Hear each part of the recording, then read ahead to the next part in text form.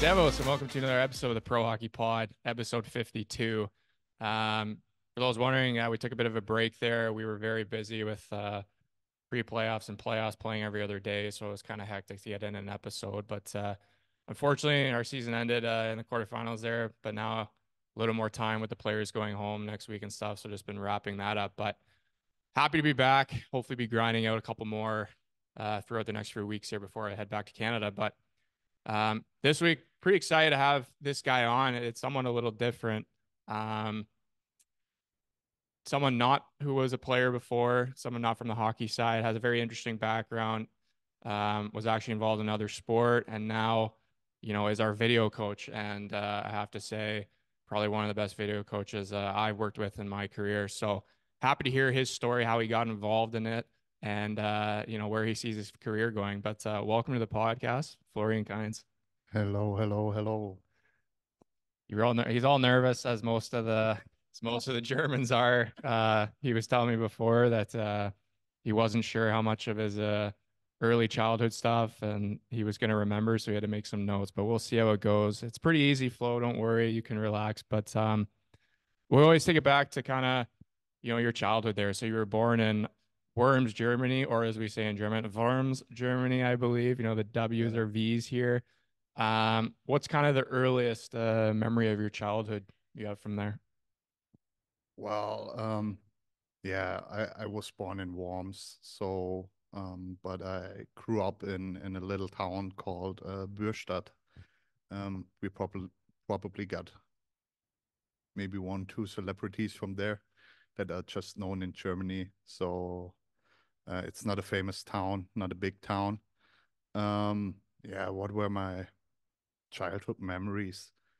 Like I think typical for Germans, like you come home from school or probably early in more back to the days where I was in the kindergarten, like you come home, you go outside with your friends, you play outside on the street, you go to the fields, you go to some soccer spots to play soccer.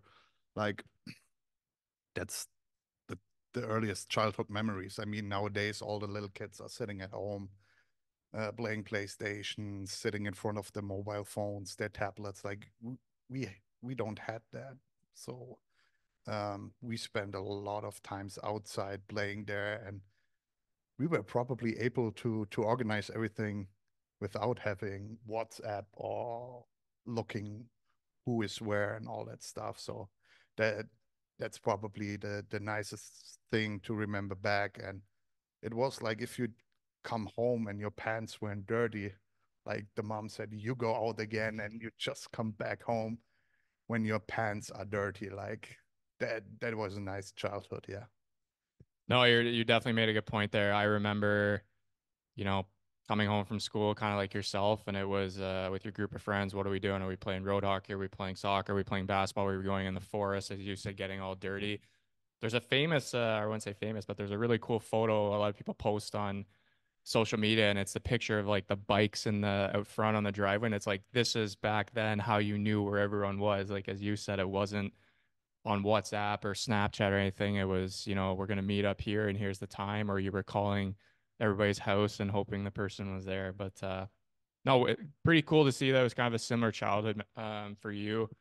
Yeah, it was like um just okay, we let's say we meet at 2 o'clock. Okay, I need 15 minutes to Hmm. the spot where we meet. So I have to leave my home at this time. And it was pretty funny, like especially in summer, for example, the street lights are turning on at 6 o'clock. So the street lights are your clock. So when they getting turned on, you have to leave to be at home at the right time. So Yeah, that was pretty funny. Yeah.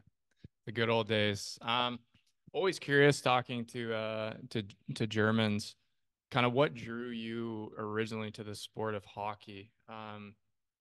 Because obviously Germany is known for being a soccer football country. Obviously, ice hockey isn't sport number one here. So I'm always curious, like, what kind of drew you to the sport of hockey?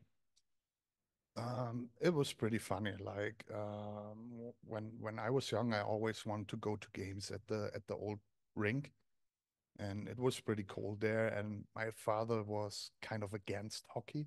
he always said it's scripted. Like, what kind of sport is this that you play 4 times against the team in one season, and then you play against them another probably 4 times or 7 times in playoffs. Like, at least you play 12 times against one team in one season. Like he said, that's all scripted. So he was probably against it. And then once they, like, an old friend of mine said, "Oh, I got a ticket left. Do you want to join me?" And it was pretty funny. So my first game I visit was Mannheim against Frankfurt.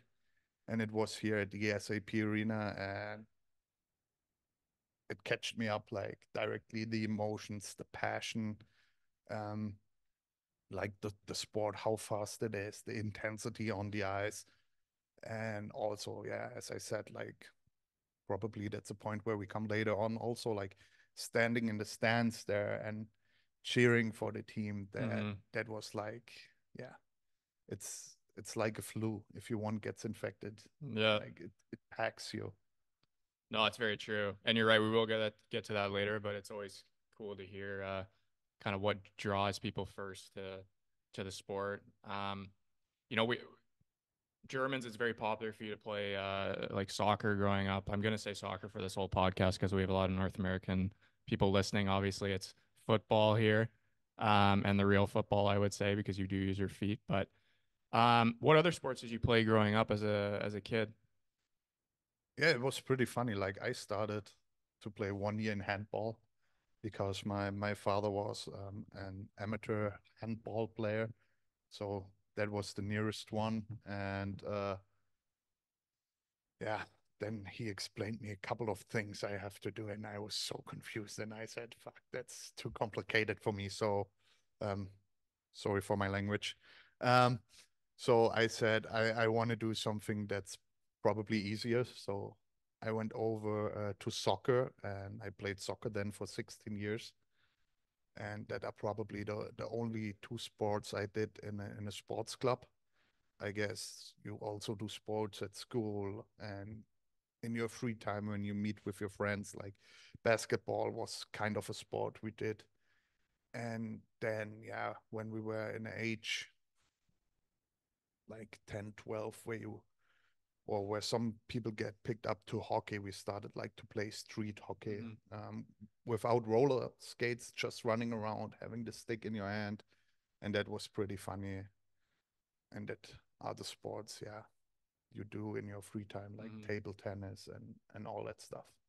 Yeah, there's definitely only so many as kids you do as a group. I think you just basically name them all. It's cool to see the similarities, obviously, being from two different completely countries. But we talked about this kind of outside when we were walking up, and you were nervous of how to explain it. But as I said, you grew up playing football, and we were talking about the minor structures, sorry, the minor organization structures, I should say. I was going to say minor hockey, but um, for this region here, this kind of area, like what is it? What is the structure for soccer players when they're coming up through the youth? Um, Now it's pretty funny that you talk about the region here. Yeah, like, every state in Germany is having his own association, you could say. Um, I don't know how it is up here in Baden-Württemberg because I probably come from Hessen, Mm, so I know how it is there. Um, yeah, like, you start with the little kids, and then it goes up until you are 18. So from 18 on, you are allowed to play with the senior teams. And yeah, you also have leagues. I think in Hessen, at my time when I played, there were one, two, three, four, like 5 leagues you have to run through. And if you are playing at the highest league, you had to be the first place, and then you played kind of a relegation round to go up to the youth Bundesliga, mm, where you there probably played against the youth teams from the well-known big Bundesliga clubs like Bayern Munich, um, Frankfurt, Leverkusen, like, from all the big clubs. You played against these teams, and yeah, that's kind of the structure in youth soccer. And it's like you have a lot of youth teams, and it's like the big teams like Hoffenheim, probably that's one of the well-known teams in our region here. Also the Mannheim team that plays with their senior team in the third league in Germany. Like they have or they go to coaches at the little clubs and tell them like, okay, hey, we want to make a cooperation with your club. And as soon as there is a good young player that could be interesting for us, like let us know. Like Hmm. we are the first team you let know before, for example, you let know Kaiserslautern, Hmm. Hoffenheim, or something like that. They call it like Star Club. So it's like a program where they said, yeah, we want to get the talents out from the little clubs and want to help them to grow as a Bundesliga soccer player or pro soccer player. I think they do that well. You know, you target those young athletes at a young age, and then you can kind of keep your eye on them. Um, you know, obviously their structures of how they do it, I think, have been known to have good effect, and I think that's why they continue to produce lots of good players. One thing I want to ask you too, I've only known this because of the pictures that you were showing us in the dressing room one day, but you were when you played football, soccer there, you were a goalkeeper, a keeper. I'm curious, like what made you become a keeper? I feel like the answer might be a little obvious, but I know that you were waiting for that question. Yeah, the answer is pretty similar, simple. Like, yeah, to be honest, I was too lazy to run. So I ended up as a goalie. But I also have to say, like, even as a goalie, you need a good condition. Like hmm. my role model at this time was the well-known German national keeper Oliver Kahn. And he had games where he probably had two or three shots on the net, but he was sweat after the game Yeah. just because of being focused and staying in the game because he knew, yeah, that's a game where I probably get three shots on net, but that are the shots that I have to keep or to save. And yeah, so also as a goalie, you needed a good condition Yeah. and to be focused. I found that out the hard way too. I think one of the reasons I became a goalie in hockey was I had asthma as a kid, so I was like, you know what, I'm sick of throwing up after every shift of going too hard, so I'm going to be a goalie. And then you realize that you have to move with heavy equipment on. You're, you know, going up and down. You would be jumping all around, like constantly moving around, and you have obviously a way bigger crease, way bigger net to guard than you do in hockey. But it's still, you know, for anyone who thinks, you know, goalkeeper is just the easy way out, you're sadly mistaken because they actually are probably on most teams, you know, one of the best guys in shape because of just everything else they have to do and worry about. And as you said, in football, you might get one shot a game, you might get two, and you got to be ready for those shots because it could be the difference maker too, right? Yeah, it's like you also see it now in some hockey games, especially in playoffs. You have games where teams are having 40 shots on net and they probably score one goal, Hmm. and the other team is just having like 20 shots on net, but they score five goals. So yeah, you have to be focused and you have to stay in the game, and that's why you need that good condition. And it's also maybe something I want to get on it um, to have in our job, in our business as a video coach. Like you have to be focused 60 minutes just watching at the little screen, watching the game there, what's going on, what's Hmm. happening. So you also, in my opinion, need a good condition um, to stay focused there the whole time that you don't miss any situation that could be maybe the game changer. No, you're 100% correct, and I have a little experience doing it too.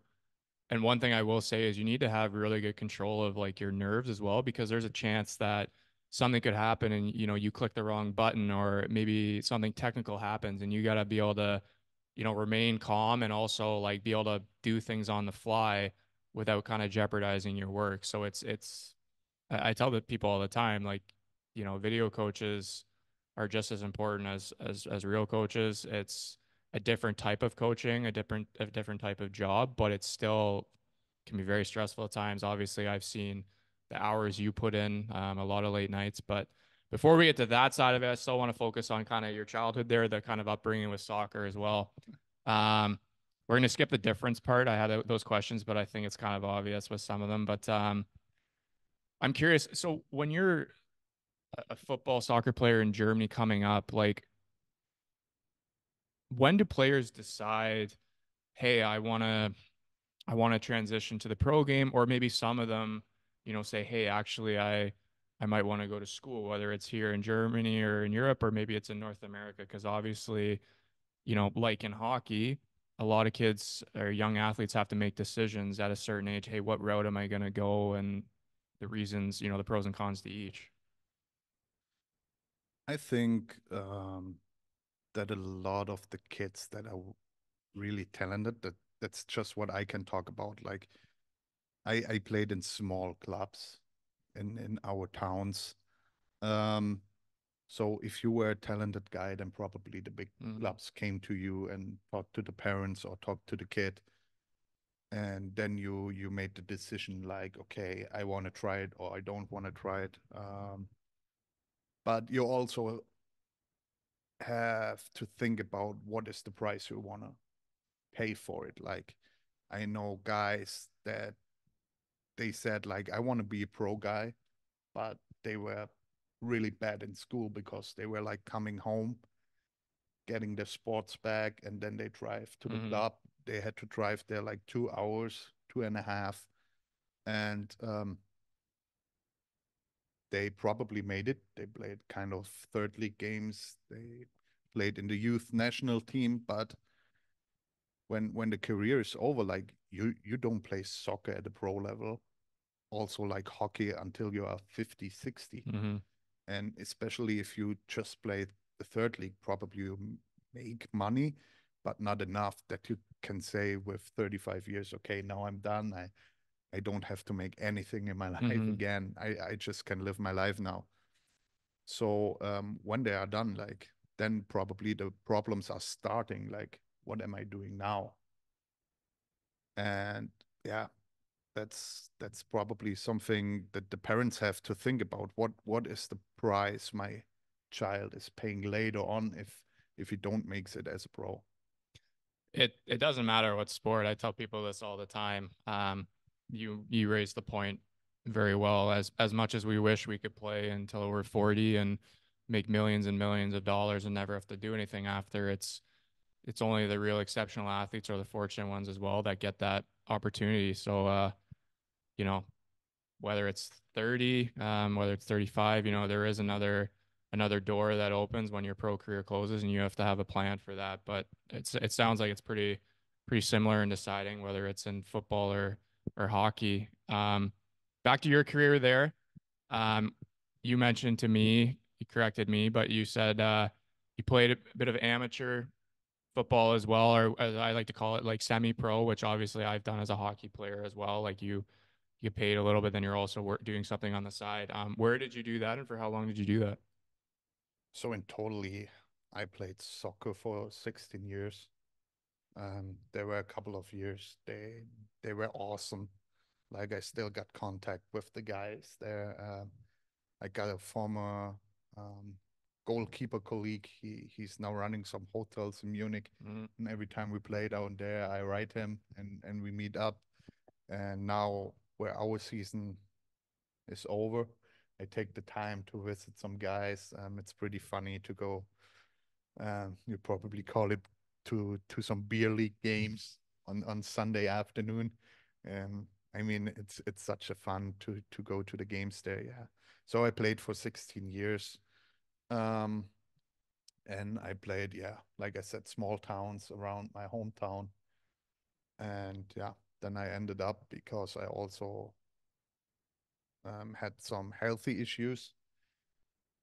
And then I also thought about like if I want to do that for a couple of more years, like Mm-hmm. I had to think driving to a game, like you meet up on a Sunday morning at 11 o'clock, you play at 1 o'clock or 2 o'clock. So you meet at 11 o'clock, then you had to drive like 1 hour um, to the road game.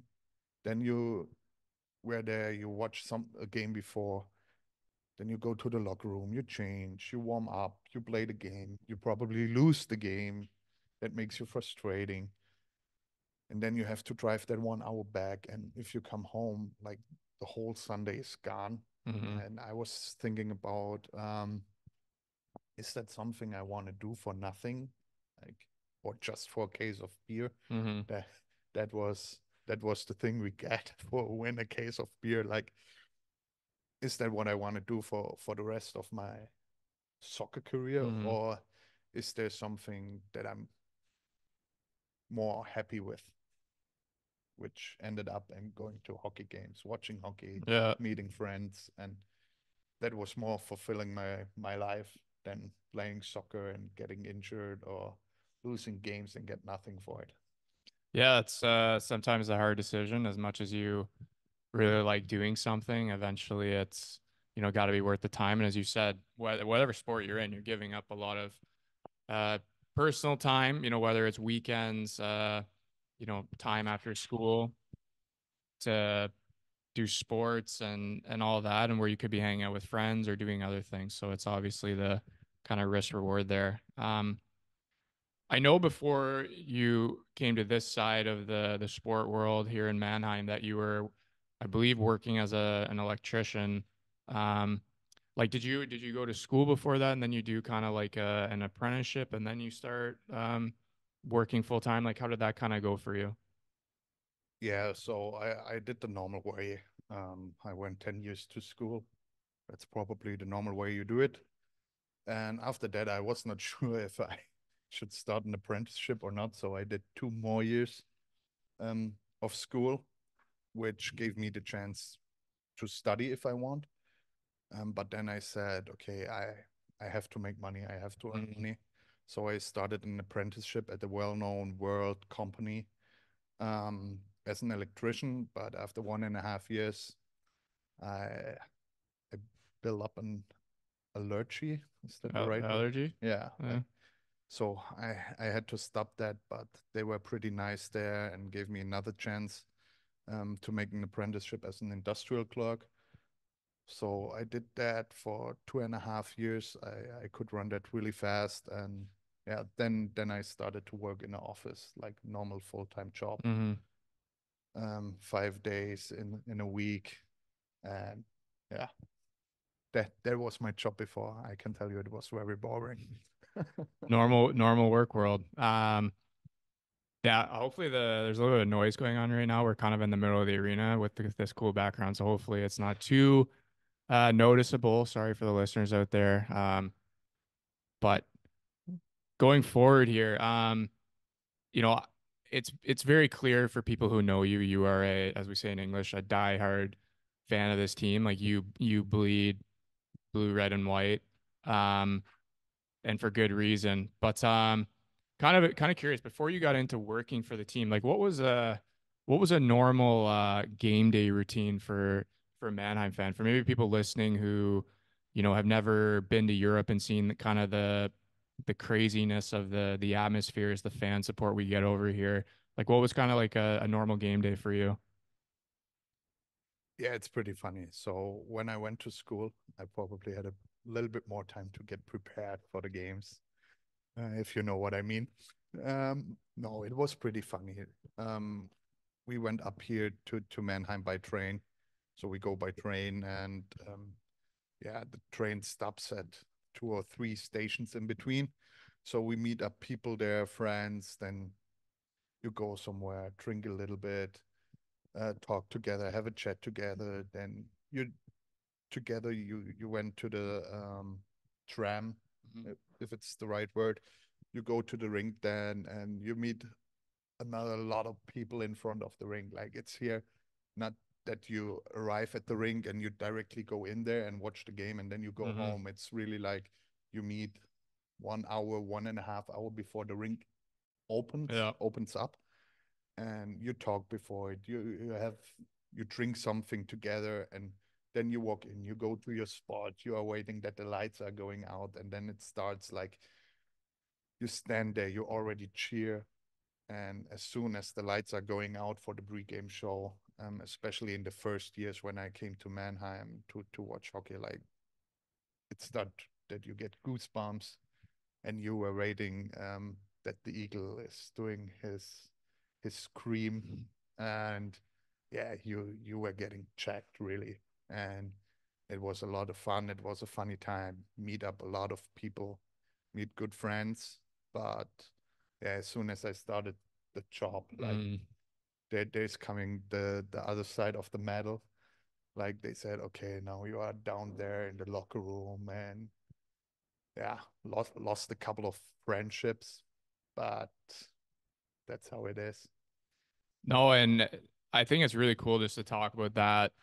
For anyone who's never been to a European ice hockey game in the higher leagues, like it's literally, I compared to back home when I go to a Leaf game, for example, you show up to the game and you're trying to get there maybe before like warm up starts, and then you're getting your food or whatever going to your seats. Like they're on the ice for warm ups, like it's probably a quarter full.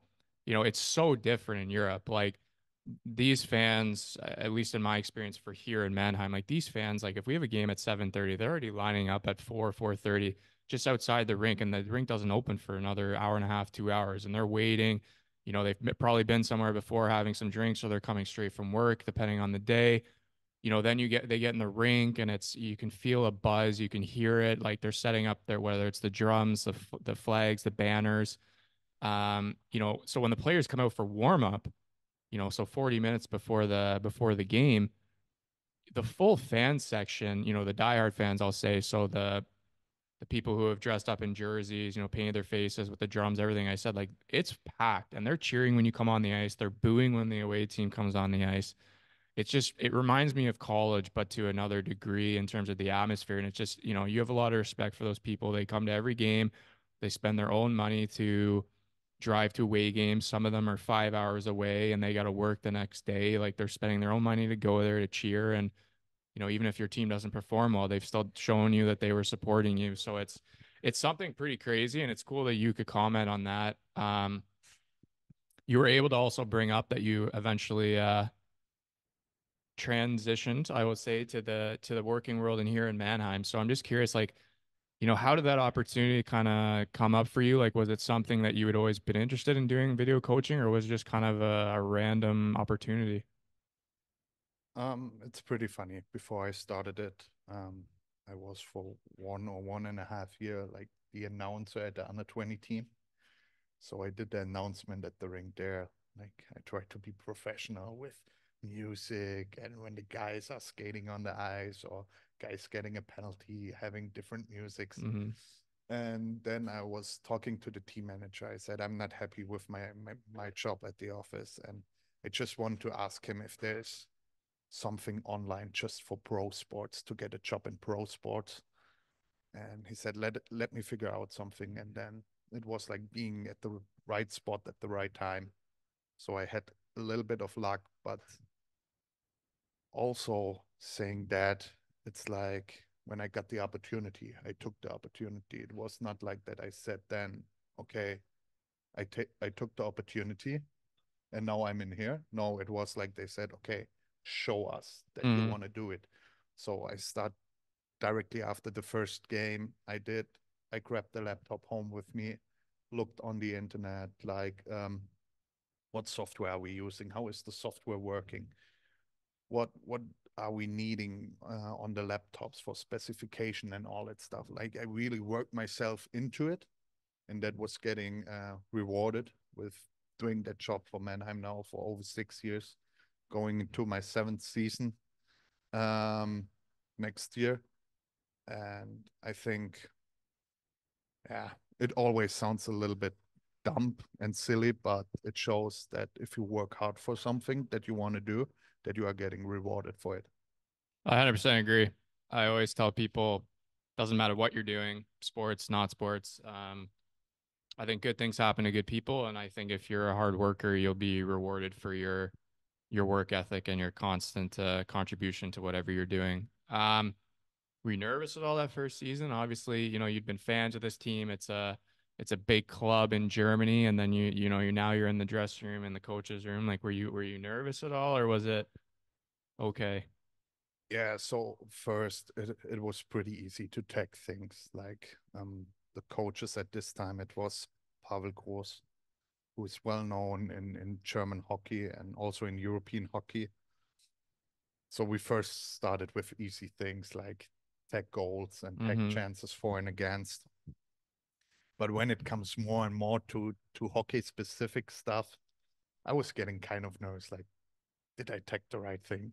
Was that the right situation? But like they give me a lot of self-confidence, and they also took their time to sit down with me and to run over some clips and teach me how to read a hockey game. And I'm very thankful for that. And yeah, as I said, I also took the summers to read some books and all that stuff to get myself more into hockey. No, that's good to hear that that's kind of how it went for you and that you weren't too nervous starting because obviously, as I said, it's you have to really be able to do things on the fly in that job, and if anything goes wrong, you got to fix it fast because the coaches, whether it's every period, after every game, they need the video obviously to prepare for the next game and stuff like that and correct things. Um, the first year you started, I believe, if my research is correct, you end up winning the championship.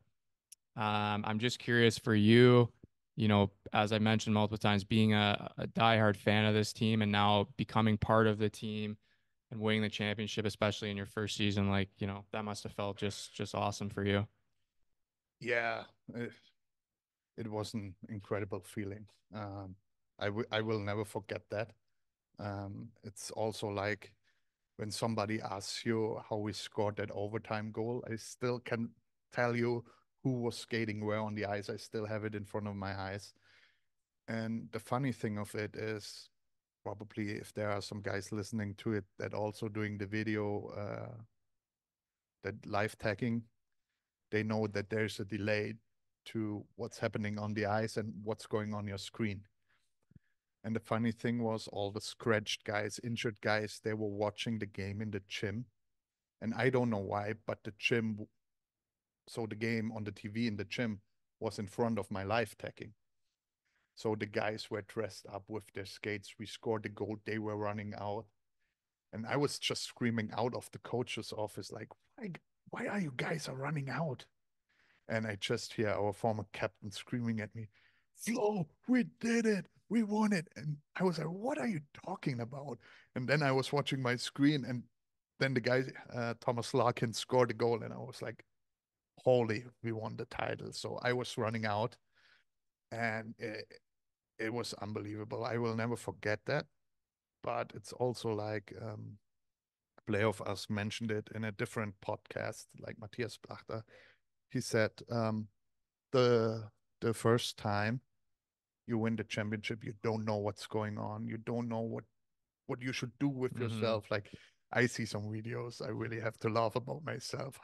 How I was running over the ice there and was cheering and celebrating. Like now, I would say I would be a little bit more calm. But as I said, it was unbelievable. It was really unbelievable, and yeah, I wanted to make that as experience as soon as possible again, because even to win a championship in Mannheim, you have to make that experience. Like Mm-hmm. 3 days, the city, it's unbelievable. Everywhere you go, everybody's cheering for you, everybody hugging you. Like it's like you are Taylor Swift.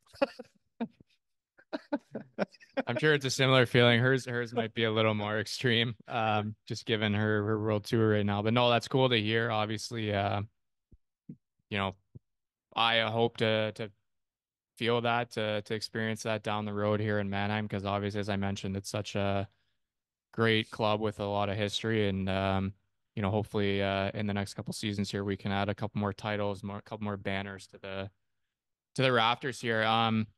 Another thing you went through, which I think is interesting, is couple of years you've been here was when COVID and all that stuff came out. And I know the first year playoffs were canceled, so it was more, you know, just had the season and then you go home, but still like guys didn't know is the league gonna start as a not, and it ends up starting again. And obviously there was no fans there for a while or very limited fans. So I'm just wanted to ask you, like, how was that for you? Like, obviously being someone, That hopefully are that's the special effects. yeah, Hey, we got the special effects in the background. But I was gonna say for someone who was a fan before, of the team and not and knowing that the fans, our fans, weren't able to really come to the games and experience it, like how was it working?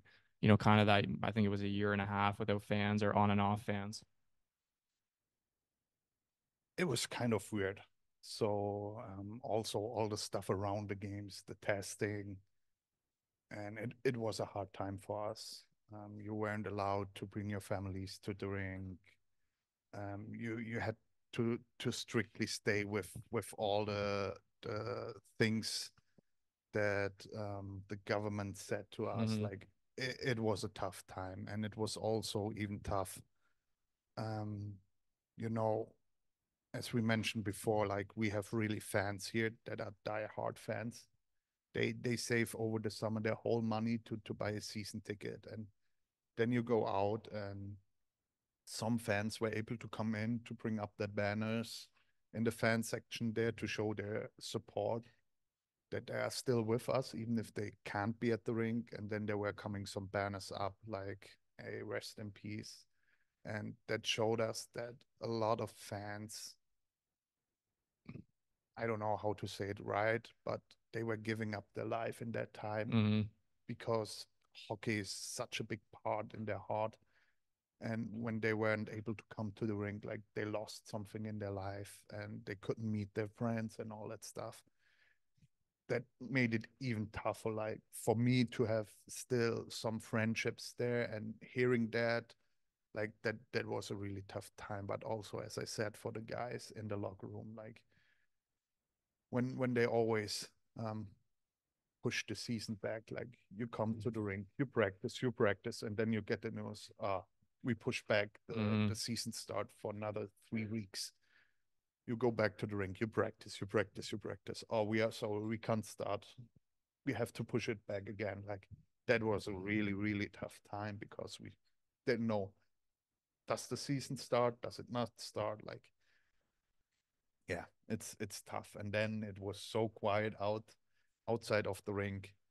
Um, I mean, in one point it was interesting because you could hear what the players are talking on the ice. But yeah, you miss that. You miss that cheering. You miss, as probably some players mentioned in before some podcasts, it gives you another push, Hmm. especially when you are back like 10 minutes to go in the game. You are back 3-2, and then the whole rink stands up cheering for you. It's getting loud. Like it gives you a push. And yeah, you missed that in some point, and that was pretty bad and sad also. Yeah, Yeah, you mentioned a lot of good things there. I think the one I want to focus on is obviously just kind of the fans there. And, as you mentioned, they save their money every summer. This is something they look forward to every year, coming to see these games, supporting their team, and obviously not being able to be there because of such a crazy virus and crazy time we were going through is, kind of felt like a part of them was missing. And I definitely feel for them. I'm happy we're through that now. And, um, hopefully we don't have to go through that again. I always tell people it's crazy. Like whenever our time ends one day in life, we'll be able to say we lived through a pandemic. That's pretty crazy to think. It feels like it was 10 years ago, but it wasn't so long ago. But another thing I want to bring up, which I think is pretty cool, you're German, yeah, and you got to work for the Italian national team there at the World Championships as their video coach. Kind of how did that opportunity come about? Like, was that something you were expecting, or was it just kind of random? And just talk about the overall experience. yeah. It's also a pretty funny story. So in Germany it was Mother's Day. It was a Sunday. So at that time my girlfriend was out with her mother for brunch, and I was getting a call from a good colleague of mine. His name is Flavio Nodari. Maybe some guys know him. He's working for Lugano. And he called me and he said, "Hey, Flo, the guys from the national team called me if I want to go with the national team, but I can't. I'm working for the IHF refs. Mhm. So I brought you up there. Are you interested in it?"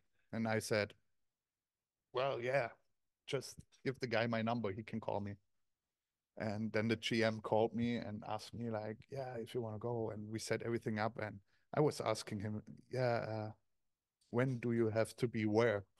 And he said, well, it would be good if you can be tomorrow morning in Bolzano. And I was like, I don't know how to do that, but I will do it somehow.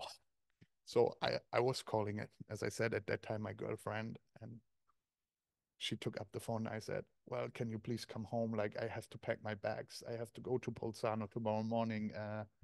I go with the Italian national team to the World Championships. And it took me really like 5 times to really get her back home because she thought I'm choking on her. And no, but I did it then. It was also during the Corona season, which made it pretty tough to come down to Bolzano because you had the controls in between that you have a negative test and all that stuff. And I didn't had one. Like it was really for me going to the train station, buy a ticket to Bolzano, jump on the train. And yeah, it was so tough, but it was a funny time. Met a lot of good guys there. Um, it went pretty bad for us at the World Championships because the let's say the veteran guys that keep the team together, like Thomas Larkin, Andy Bernard, good goalie, um, Alex Trivelato, like well, or good players in the German league. Like they were all positive, and it was then so tough. We Mm-hmm. went there with a really young team, but we still had some good players there. And yeah, sometimes the luck was missing to win maybe one game. It's still a cool experience. Obviously for yourself, you hope that the team can have success, but as you said, a couple guys were missing. You had a really young team, so it gave a chance for these young guys to show what they can do. But just a tremendous experience for you to be part of the worlds there. Something obviously to have on your resume there, which I think is really awesome. Yeah, and it's also like you go down there, and it was funny. We had our locker room, and next to our locker room was the Canadian one, and across ours was the German one. And it was so funny because our guys from Mannheim didn't know that I was going there.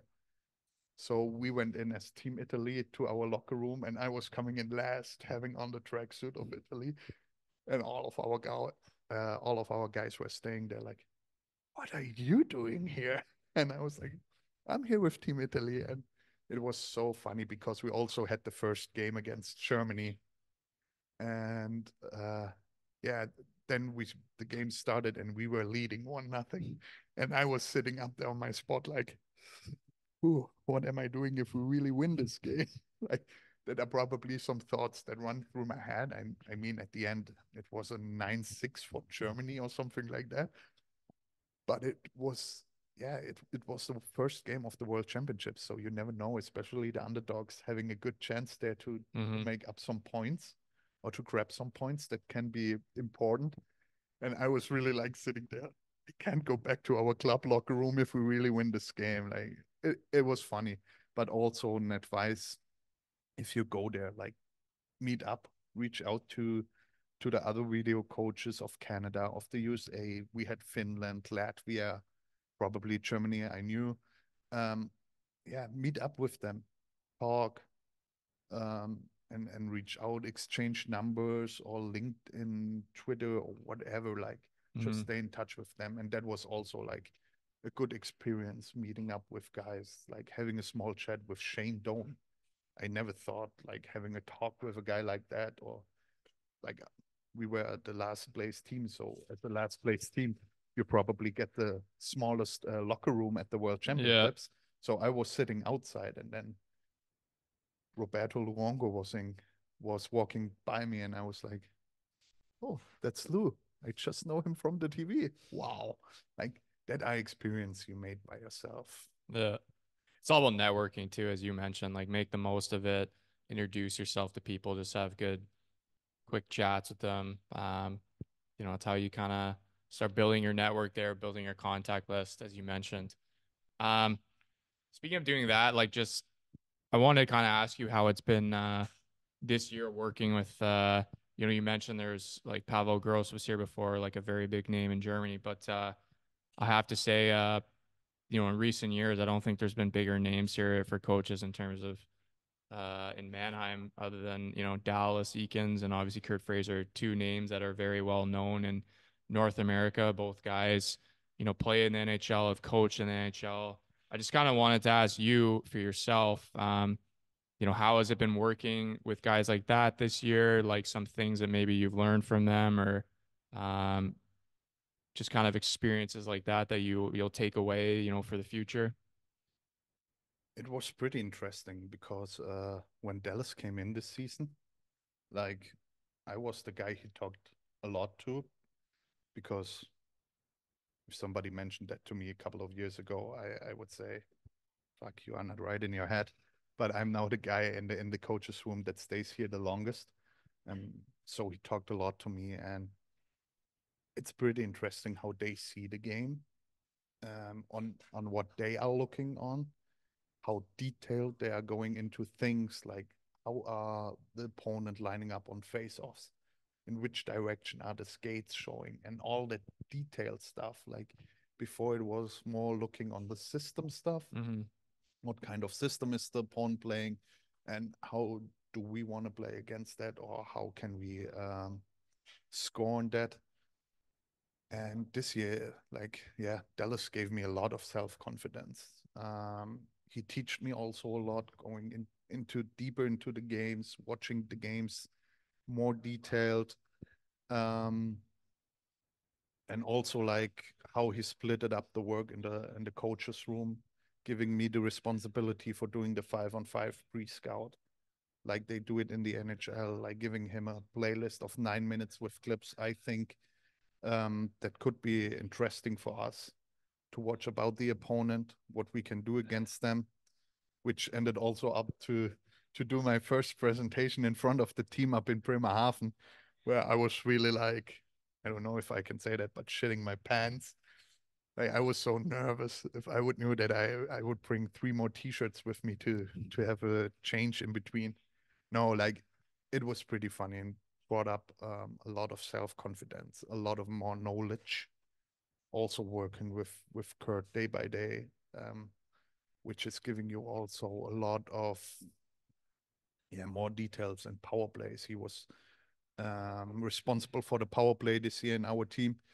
So yeah, looking at stuff there, like as I said, it taught me a lot and yeah, brought me probably one step further Mm-hmm.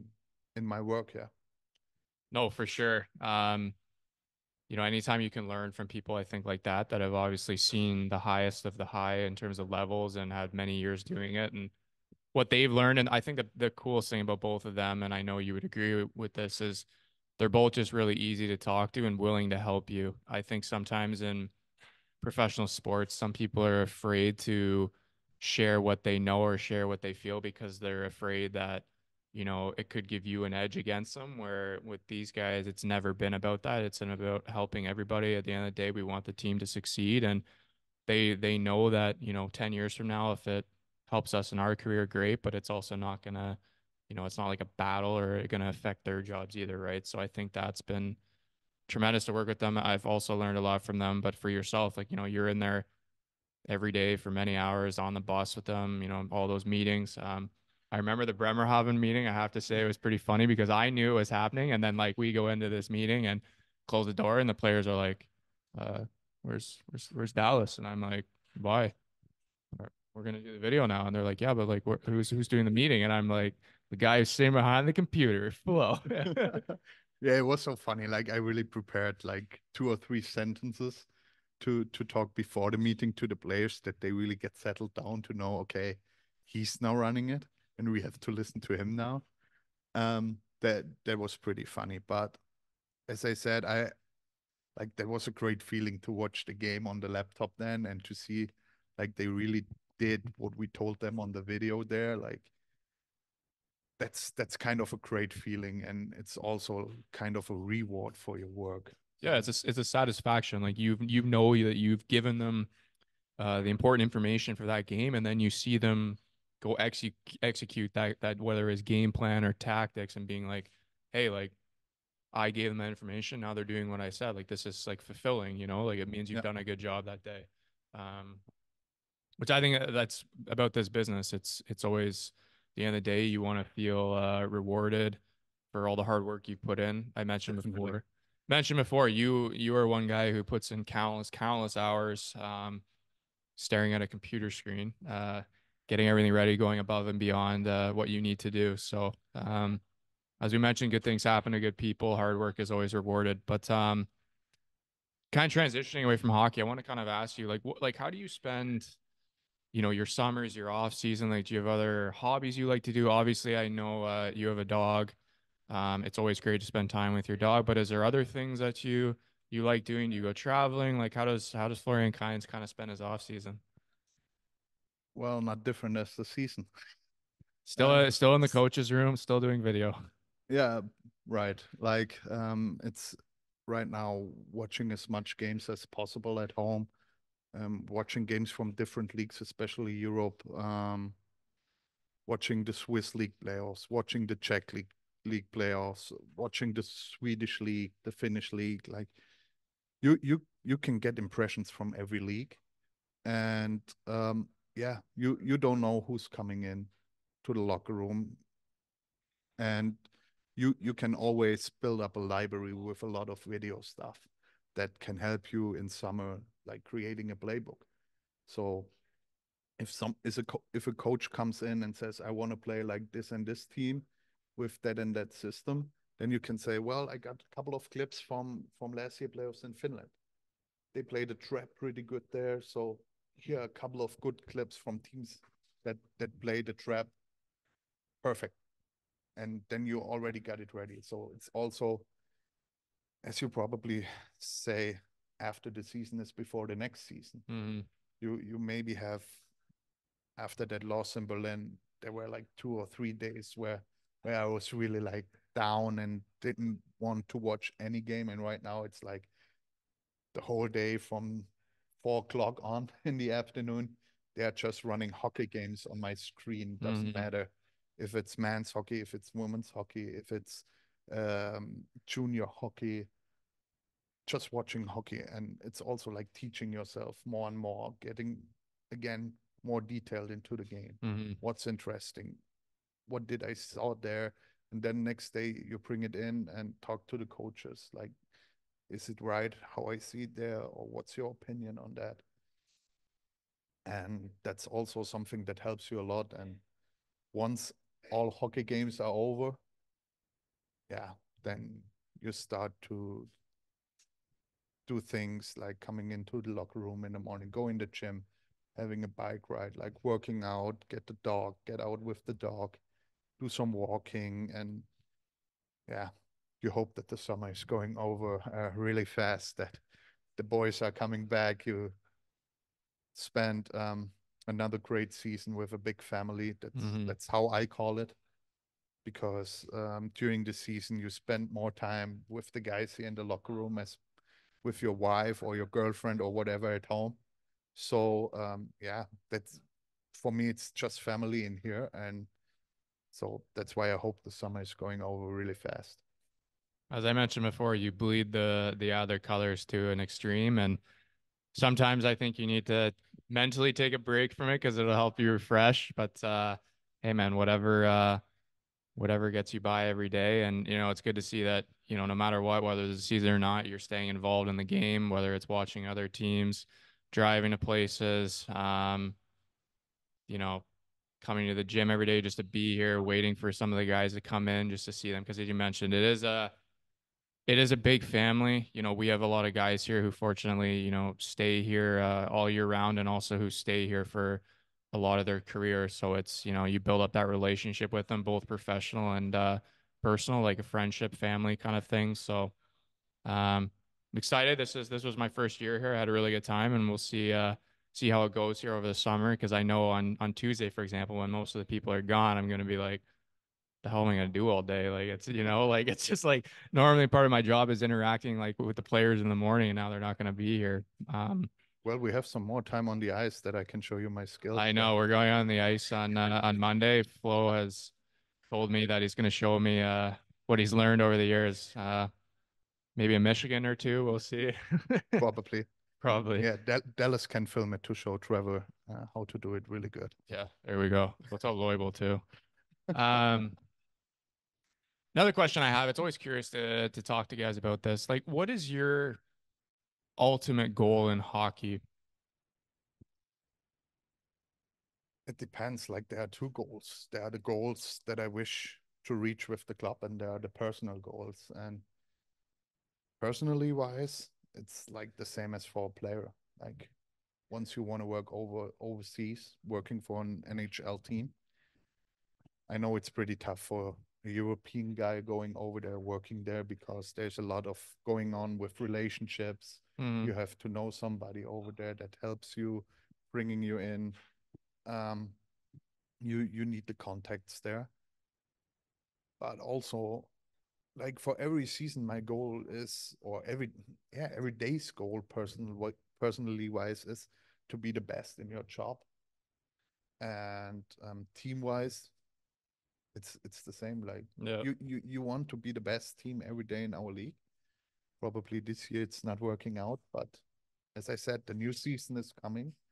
We will be ready for it, and yeah, winning a championship. That's the ultimate goal, because you have to make that experience here in Mannheim. You have to make it, and yeah, we I think we will bring in the right people, and we will have a good chemistry. What I was about to say there. No, you mentioned kind of like a personal goal for you, and I think one thing that obviously was important about this year, obviously with the ups and downs, you know, you got to make some connections there, like people who have good connections in North America, like Dallas and Kurt. So I'm happy you have those goals. You know, who knows? One day it could definitely happen. I don't think any door is ever fully closed, especially you know, in this business. And if word travels with you know, your work ethic, what you've been able to do this year, especially for Dallas, like impressing people. I mean, Yeah, but it's not only that. If we go back to the Corona season, for example, um, as I said, it was a tough time for everybody. But there was also a thing like when I was at home, I hung around a lot on Twitter, Facebook, and all that stuff. And on Twitter, I met a guy, um, Ian Beckenstein. I hope I said his name right, because in Germany it's Beckenstein. I think it's Ian Beckenstein. He's the video coach for the Abbotsford Canucks right now. Um, and we made like a Zoom meeting every Tuesday night, and it was pretty funny, um, because it grew up a lot.